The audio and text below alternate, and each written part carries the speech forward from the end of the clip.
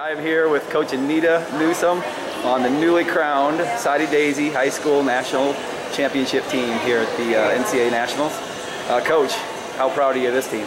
This team is so special, and their motto the whole year was never defeated unless we give up. And I tell you, they literally lived up to that epitome. They were the epitome of that, of the never defeated unless we give up. Absolutely. So, through adversity and all, they made it through and they persevered. So. Yeah, you almost could go with the phrase next, I guess, girl up on this one.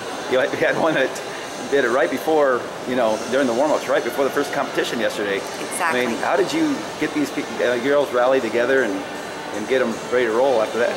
Had to stay calm. That was the biggest thing, keep them all calm.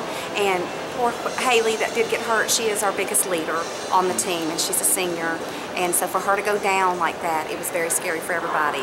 But she gave a wonderful pep talk through the tears and the pain. She did great.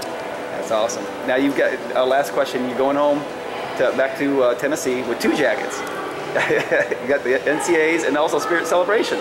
Exactly. Last night. How'd that go for everybody? Did the kids enjoy that? We had a blast, and we would love to do it again. Definitely. We want to put it on the calendar every year. Awesome. Good deal. Coach, congratulations. Thank you, Michael.